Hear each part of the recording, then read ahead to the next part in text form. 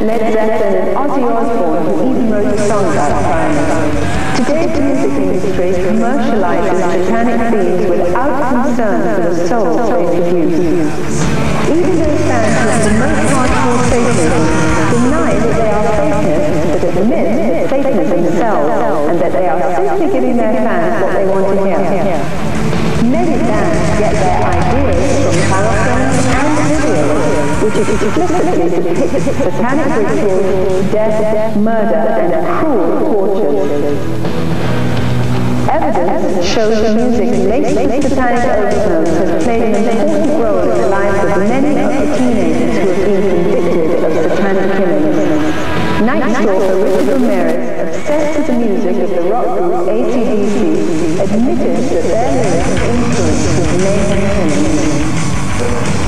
And it started out with music, not all rock music. Most of it is like the black metal or speed metal type thing, where they have the heavy satanic type overtones to the music. Groups such as Venom, Slayer, Merciful Fate. These are bands that will blatantly teach these kids various occult practices.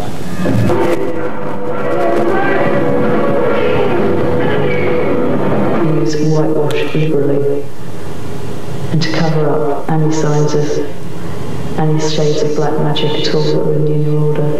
And there are many other orders who put on this front of being fairly innocent, but actually when the people are involved and initiated, they see that they've been trained into prostitution, in pornography, as well as into Satanism itself as a religion. Involved in Satanism, we basically recruited from the teenage years, but today it's becoming very apparent that they are trying to get children at a very young age, and this is done partially through the use of the media, whether through things like cartoons, which begin with ideas that there is good magic and there is bad magic, and it's okay if you use the good magic. And well, I didn't know who Lucifer was because I didn't have a Christian background, but it said if you pray this prayer for a month, then you will get everything that you want and more. Satanism gives you a sense of power. It gives you a feeling that you have power over your own life. Of course, it's the ultimate delusion, because actually what you have done is you have totally surrendered control of your life. This is eliminated. I was blindfolded, taken to the Satanist temple. When I got in there, I was astonished, to say the least. There was about 400 people or more. They stood and they were worshipping the devil. There were effigies of Satan, half man and half beast, around the walls. There was a high altar, and on the altar there were cups and knives. The chief Satanist sat on a throne-like seat. He was... One of the more powerful rituals in Satanism is the Black Mass, a parody of the Catholic Mass in which the text is said backwards, and in which many other sacred Christian traditions are mocked. Which involved me being naked, spread eagled on a low plinth. I had a candle in each hand. One of the other priestesses was a nun, was dressed up as a nun. She had to wee into a bucket, and that was used to asperge After just the first ritual, we were moved to throw every effort into the successive workings. With this little baby, and at first I didn't realise it was a real baby, and she just laid it on the altar. It was breathing, but it wasn't crying. And then the high priest just took the athame, or the ceremonial dagger, and just cut the baby's throat and caught the blood in a chalice. At that point, I was staggering, reeling. I thought I was just going to throw up. I couldn't believe it. On this earth, to promote Satan and Satan worship and black witchcraft, I'd have a greater place later on, when Satan himself would rule on the earth. Killed John Benet Ramsey. did not have anything to do with it. I did not kill my daughter, JonBenet. The grand jury is hearing the evidence in secret, but now we reveal startling new evidence that our sources say police found. A child's scream on the fateful night, a surprising voice on the 911 call, something mysterious about the ransom note. Are these clues that could help unmask a killer? You look at something and you figure out who wrote it, in essence. Yes, that's what I do best. And for the first time on television, an exclusive interview with the lead detective who just quit the case. Do the police know who killed JonBenet Ramsey? Elizabeth Vargas with provocative details you've never heard before. What happened to JonBenet Ramsey? The perfect murder? To JonBenet Ramsey. The perfect murder happened to JonBenet Ramsey. The perfect murder.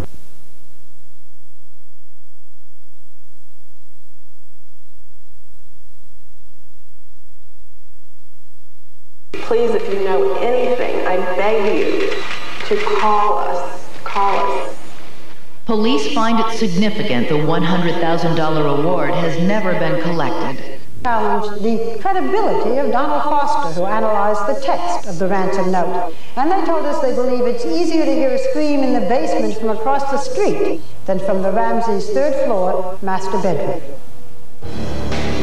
The murder of JonBenet Ramsey consumed his life. So why did this detective suddenly up and quit the case and his job? He'll tell you tonight. We are not at a point where we are prepared to rule anyone out or rule anyone in as a potential suspect. We are going to follow the information in this case wherever it takes us, Dan. So you've got 260 million Americans as suspects right now? But such skepticism was rare in the media coverage of the Ramsey case.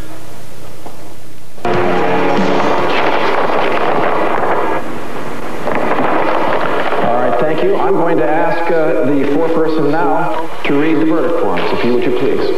We, the jury, find JonBenet Ramsey liable for the wrongful death of JonBenet Ramsey. John Ramsey liable.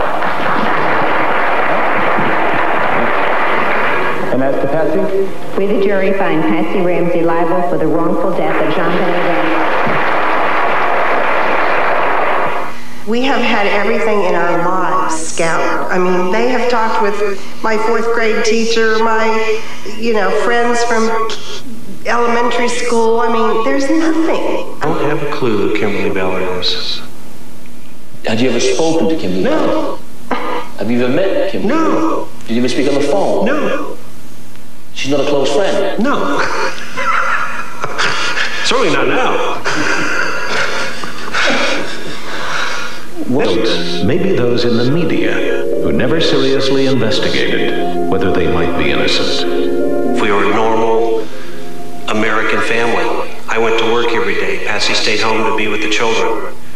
And then yet, America thinks that we, after a wonderful Christmas with our children, we were planning to go meet my older children for a second Christmas. We had bought and paid for reservations on the Disney Red Boat, which was going to be the first cruise we ever went on as a family. And yet, the American public has been led to believe that while we went to bed that night after a wonderful Christmas, brutally beat JonBenet, sexually molested her, strangled her, went to sleep, got up the next morning, wrote a 3-page ransom note, called the police, sat around the house for 4 hours, then I went downstairs and discovered her body, and was able to act distraught. Patsy was able to throw up that morning because of gut-wrenching anxiety. She faked it.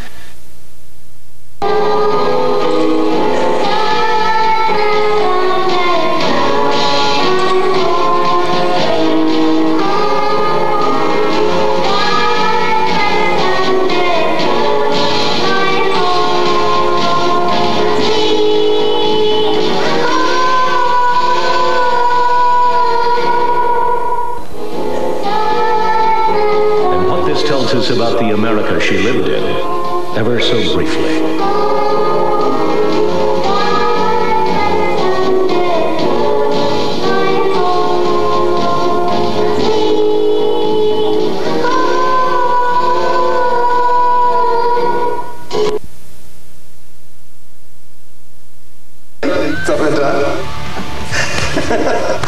in America, no one dies. They have conspiracies. Elvis is alive, you know, and nobody can actually get better looking. They have to have 8,000 pounds of plastic surgery. It's like, well, what about... best advice I could give to Scary Spice about having her first baby. Don't take pictures smoking. Oh my God, you can't air that. Okay, I'm sorry. I heard you're going to stop smoking when Bean learns to read. No, I'm going to stop smoking when she learns to read. I'm also going to stop smoking when they have another baby. Which I was. Is that imminent? Thinking about it? Yeah. Sure. Cool. I'd like to have about 3 more babies. I'm a really good mom. I mean, she's... Do you believe I make Francis call me Mommy Dearest? Just kidding. No. Yes, Mommy.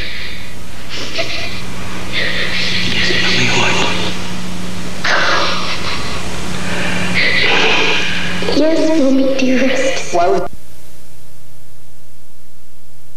Just when you thought there were no rock stars left, along comes Hole. Courtney Love and the band are back after a too long 4.5-year wait with Celebrity Skin. An album, Malibu is one of 5 songs on the album that Hole co-wrote with Billy Corgan. A recent back and forth in the media has raised the question of just how much credit Corgan deserves, and how much credit is being denied one of Courtney's bandmates. I mean, somehow cut off his testicles, split them up between each other, and devoured him. Devoured him.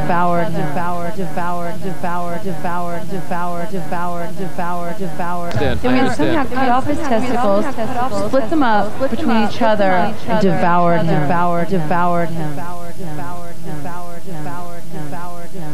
I understand. Somehow cut off his testicles, split them up between each other, and devoured him. So there might be something, Chris, actually to that succubus theory about it. I think, you understand what I'm saying? I do. I do. And we're gone. And we're thriving. We're thriving. And great persuasion.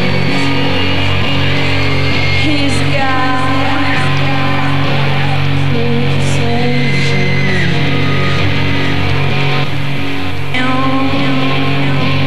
Your confusion. He's got. Thank you, Satan. Thank you, Satan. Thank you, Satan. He's got. Thank you, Satan. Thank you, Satan. Thank you, Satan. Thank you, Satan. Thank you, Satan. Thank you, Satan. Thank you, Satan. Thank you, Satan. Thank you, Satan. Thank you, Satan. Thank you, Satan. Thank you, Satan. Thank you, Satan. Thank you, Satan. Thank you, Satan. Thank you, Satan.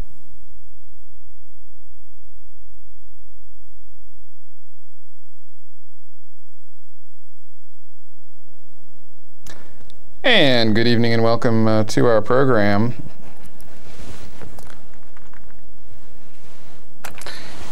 And we don't often give these things explicit written themes, but tonight I thought we would just forthrightly, once and for all, take on a particular theme. Which is to ask the distinctly non-musical question: is Courtney Love a Satanist? And you see we're still stuck with the same old keyboard year after year here. I had no idea that the Satanist thing got stuck to the AC/DC band. In fact, I was watching Will Success Spoil Rock Hunter on one of the cheap cable stations the other day, and they had Jane Mansfield in a bathtub with her maid and her housekeeper, and the housekeeper brought up strange line that I'm not sure what the double entendre was in the 1950s when the film was made, but the line was, you know, some guy that gives you that wonderful warm AC/DC feeling. And I didn't I never detected any distinctly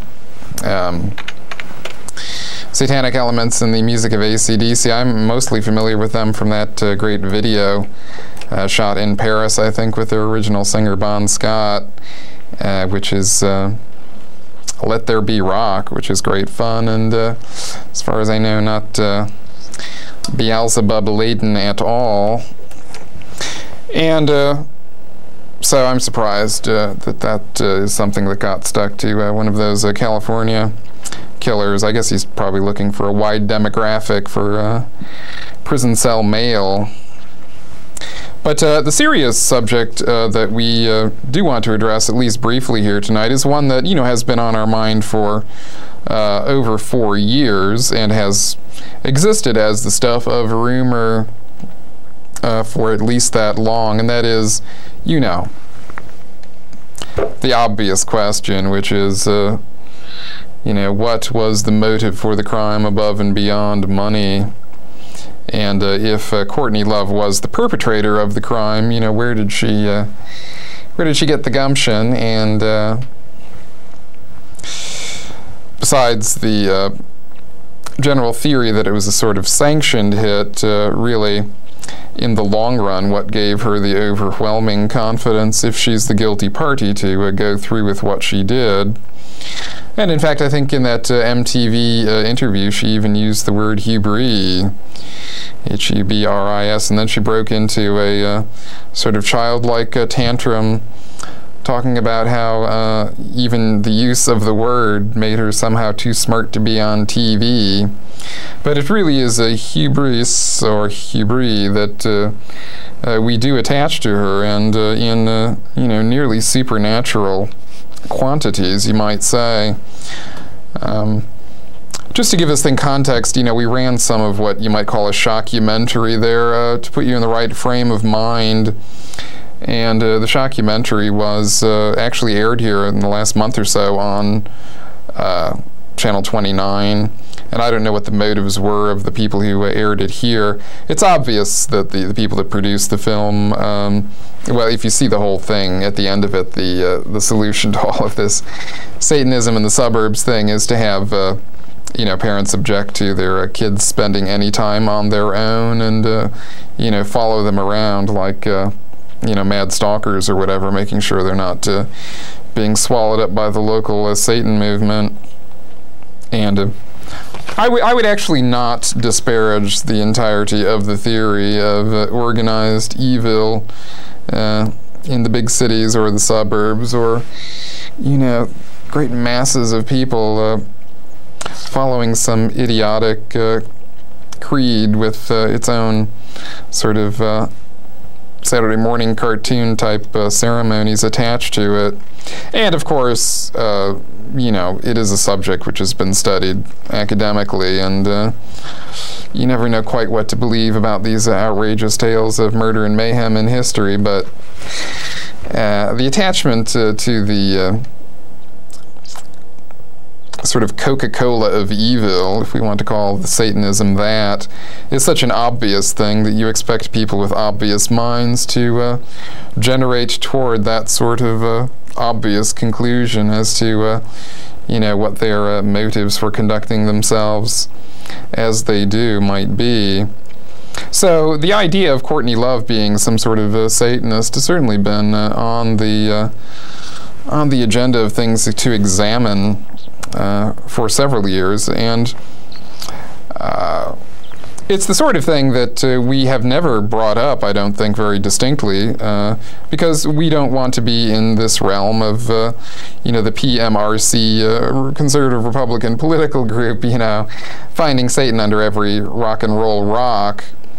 But, the symbolism which Ms. Love employed, especially very recently in her appearance at the MTV Video Music Awards at Universal Studios in Burbank last month, actually is quite heartening for us in terms of her displaying distinctly OJ-like behavior throughout.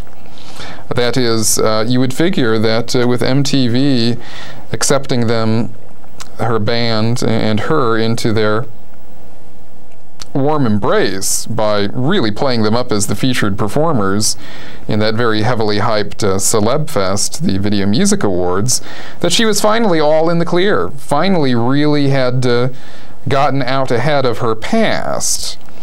And then what do you find the WID doing at long last when she reaches her goal of clearing herself of the bad days in C-Town, just jumping right back into the nonsense with, as I say, distinctly OJ-like behavior, which would really lead anyone to believe that she is either seeking to perpetuate this murder myth around her husband's death for publicity purposes, or, in fact, she does suffer from what psychologists refer to in developing children as the reality testing complex, except, of course, in the case of someone who may be guilty of a heinous felony, you can imagine the person making these outrageous statements just to sort of clear the way.